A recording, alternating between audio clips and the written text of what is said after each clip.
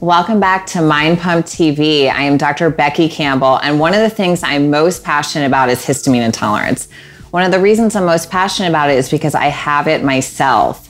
So here's how you know if you have histamine intolerance. So histamine is actually not a bad thing. It's actually a very good thing that's essential to the immune system in our body.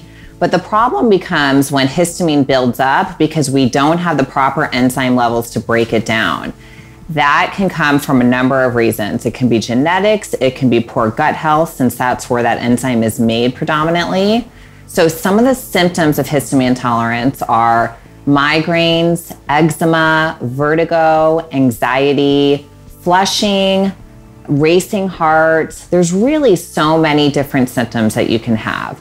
The best way to handle this is you find the best list of foods that are high in histamine. Those foods are foods like fermented foods, vinegars, citrus fruits, avocados, tomatoes, anything aged, aged meats. There's a lot of different foods, but you find those foods and you cut them out of your diet. And while you cut those out of your diet, you're going to start looking for the underlying causes of your histamine intolerance. So that can be, like I said, poor gut health. That can be genetic issues. That can be sex hormone imbalance, thyroid hormone imbalance, nutrient deficiencies, a lot of different causes. So you start working on the causes. Stress is probably one of the biggest causes.